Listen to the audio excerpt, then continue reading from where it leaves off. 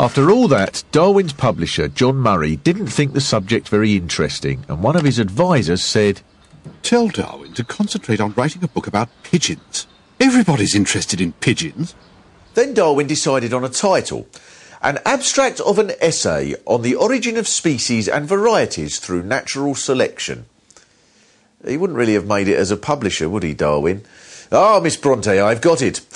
A treatise upon the ability of heights to attain their quantum wutheringness. Eventually called On the Origin of Species, Darwin's book was published in 1859, and he said that revealing his secret was like confessing a murder. The publishers sold all 1,250 copies in the first day. As Darwin feared, some people did go mad. For example, his friend Huxley was defending natural selection at a lecture in Oxford in 1860 when Bishop Wilberforce stood up and shouted, "Tell me, sire, is it on your grandmother's or grandfather's side that you're descended from a monkey?" One objection was that for natural selection to work would take hundreds of generations to form a new species, and the Earth simply hadn't been around long enough for the evolution of all the world's plants and animals. This was where Darwin shocked the scientific world again with his conclusions of the Earth's age. So when Darwin came up with his figure, it must have been like the Antiques Roadshow. Do you have any idea how old this item is? I haven't any idea, because my mother-in-law gave it to me. Would you be surprised if I told you it was 300 million years old? Oh, gosh, isn't that marvellous? But there was one passage in On the Origin of Species that more than any other had the creationists howling with laughter. Whales, Darwin realised, were mammals, and so must be related to other mammals. So he wrote, "In North America, the black bear has been seen swimming for hours, catching insects like a whale. I can see no difficulty in a race of bears being rendered by natural selection more aquatic in their structure and habits, till a creature was produced as monstrous as a whale."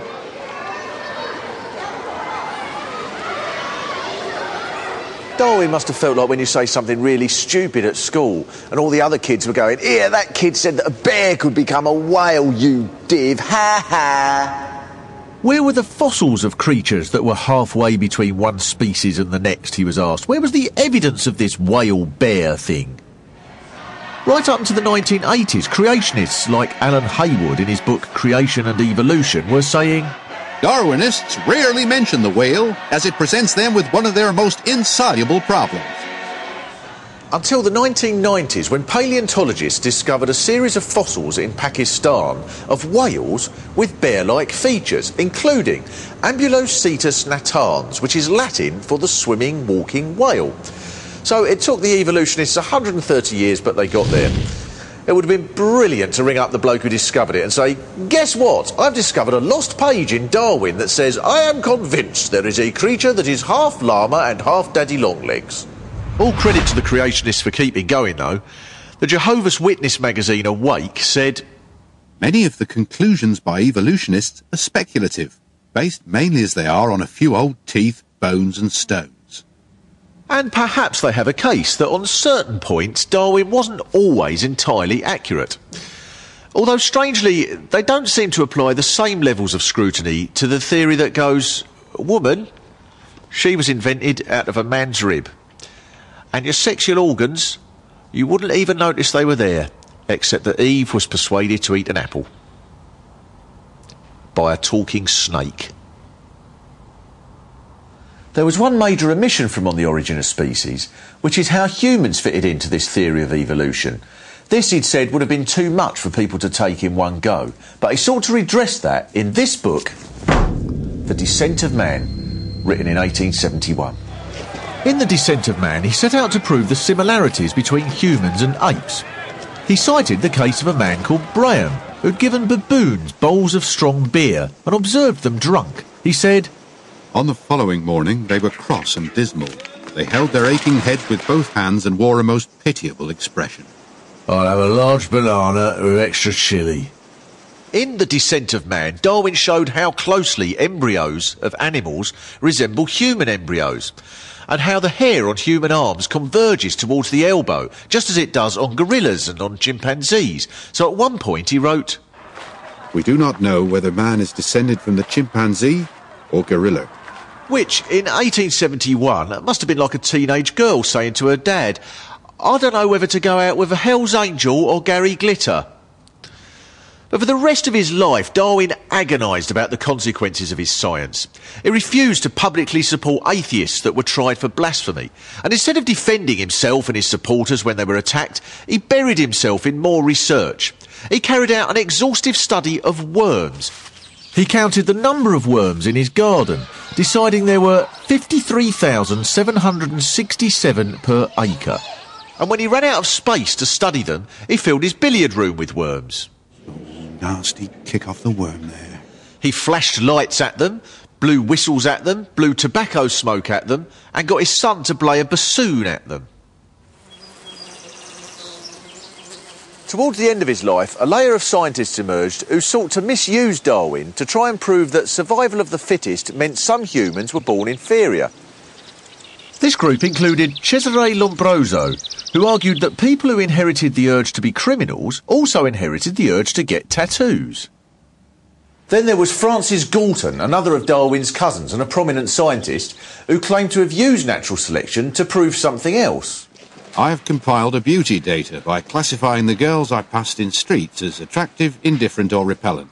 I found London to rank highest for beauty, Aberdeen lowest.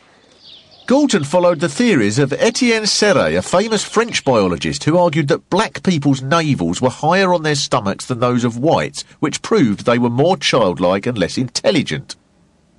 And Gustave Le Bon, admired as the founder of social psychology, wrote in 1879, In the most intelligent races, as among the Parisians, women's brains are closer in size to those of gorillas than male human brains.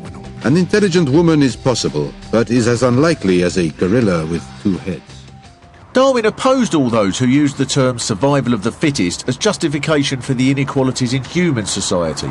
Rather than suggest that people at the bottom of society only have themselves to blame, he said, If the misery of our poor be caused not by the laws of nature, but by our institutions, great is our sin. In fact, he argued that one of the ways humans had survived was by developing a sense of sympathy for the deprived. And he even added that, as mankind developed, far from the strongest surviving, the bravest men willing to go to the front of the battle would perish in larger numbers than other men. Now the Church has finally learnt to adapt to Darwin's theories, so most bishops conclude that the Bible isn't necessarily to be taken literally. Which isn't a bad cop-out. Imagine in a law court if someone's evidence was finally found to be complete rubbish. So they said, well, thing is, Your Honour, when I said I was at the cinema on the night of the murder, I obviously didn't mean that literally. It was just a sort of metaphor.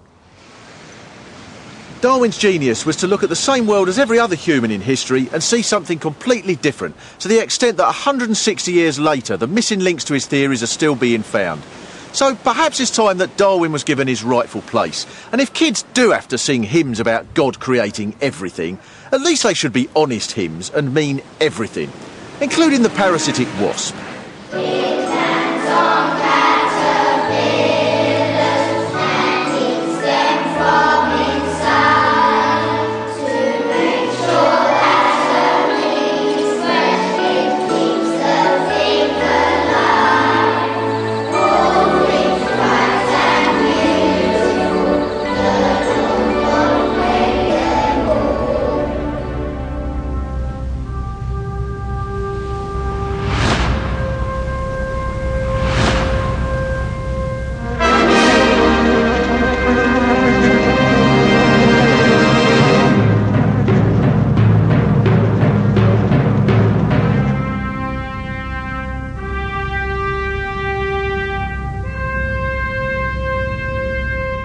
If you're in the mood to evolve a bit, give your mind a stretch at the Mark Steele Lectures website at www.open2.net.